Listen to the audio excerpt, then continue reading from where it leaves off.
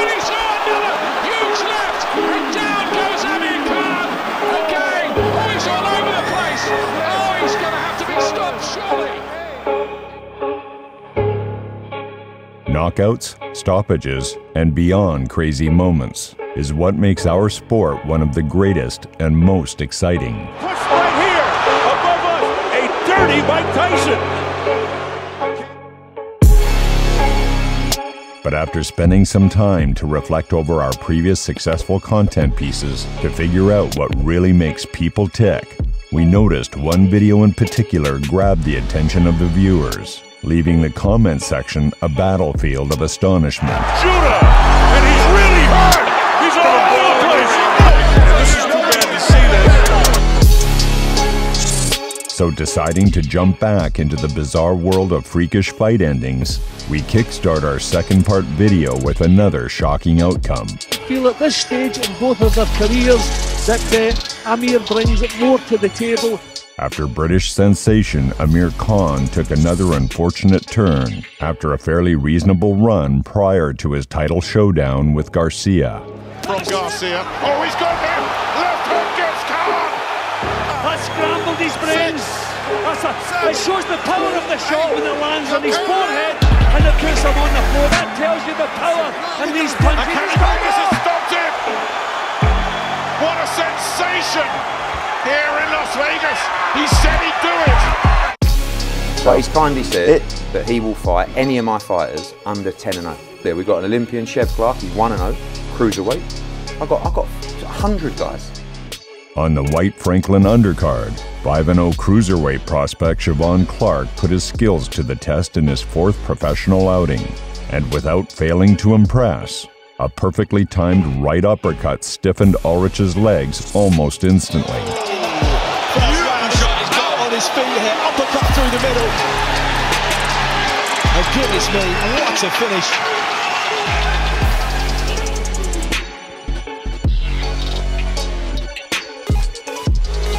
I said, and I want to take the credit for this fight, but you two have to take the credit. I said, let's have an easy one.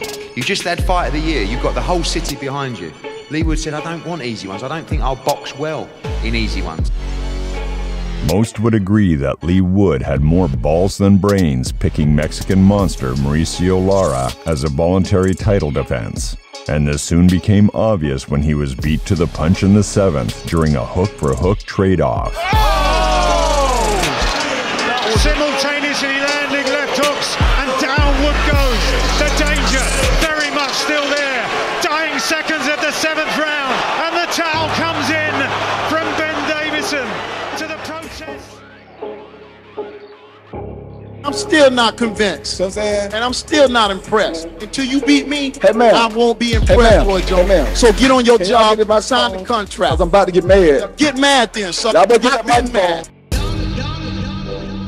When it comes to reminiscing on upsets, Jones Jr. versus Tarver 2 was one hell of a blow for fight fans, though most seem to forget the devastating impact Tarver's left hand had on Roy moments after. Go, Jones!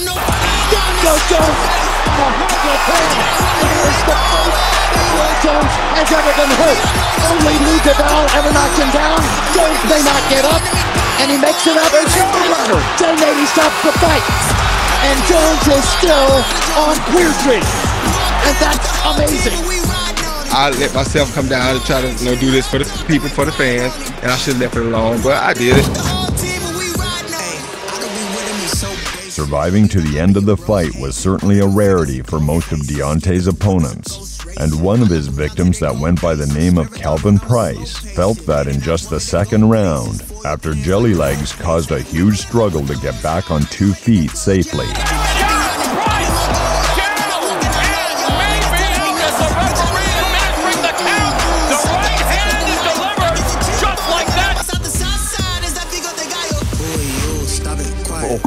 Can I pull her back a little bit? I'll pull her back, have a little pull and a push. The bitter British rivalry between Froch and Groves was one that finally got quashed during their 2nd encounter, after the Cobra nailed a well-disguised right hand down the pipe to cause a finished Groves to stumble back to his corner team.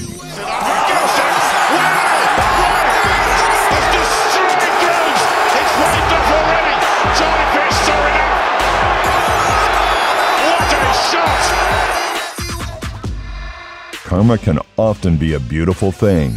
But in boxing, when one man is more vocally offensive and outspoken than the other, there's usually no better feeling than the acts of karma unfolding as sweet revenge is settled. There's a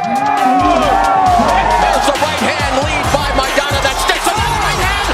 Broner goes down for the first time in his career. He's hurt back. And he's hurt.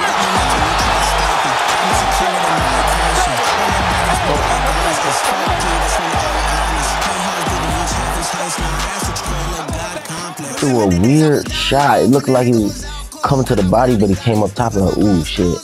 And I don't remember nothing until about the 9th, 7th round.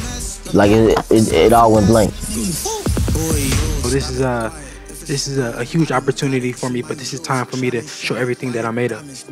This time, it wasn't the punch that quite finished the fight. But for a brief moment, Linares managed to unravel Haney's defense with a fast combination that surprisingly staggered his legs unexpectedly. Oh, he was wobbling.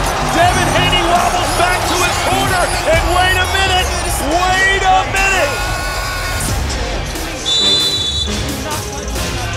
And it was that right hand, that short right hand by Linares. That's the punch that I knew was going to be the money punch. That hurt Devin Haney.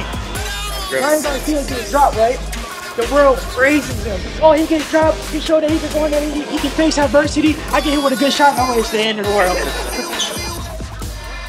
Taking a quick glance back to the upcoming years of lightweight's notorious knockout puncher and how he rose to become one of boxing's most famous and recognized players in the sport.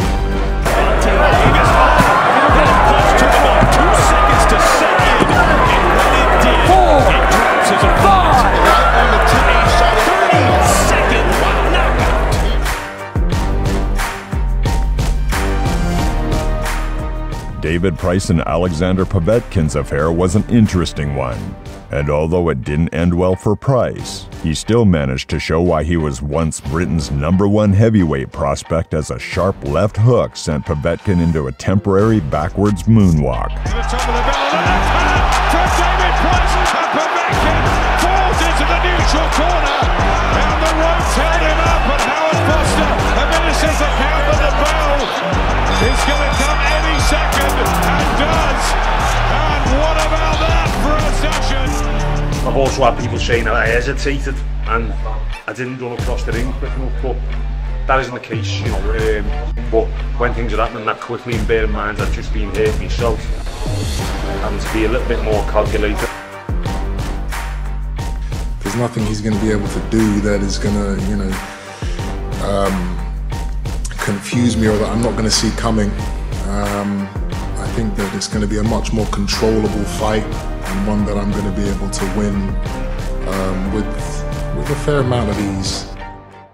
After all the trash talk and belittling in the pre-fight build-up, Eubank Jr.'s demise against Liam Smith had to be one of this year's most shocking moments witnessed so far. Never been hurt, never been stopped, never been put on the floor, never been counted out like you have.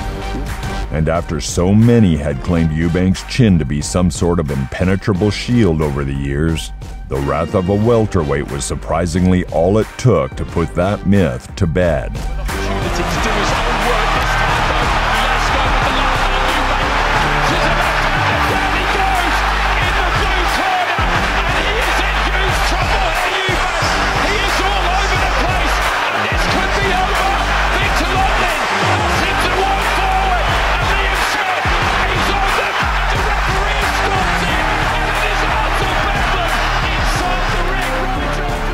There's many fighters with better chins who've been knocked out in the past, and I told you all week, don't be surprised, like nobody can not be hurt, and that was the best thing. Don't ever judge it by that.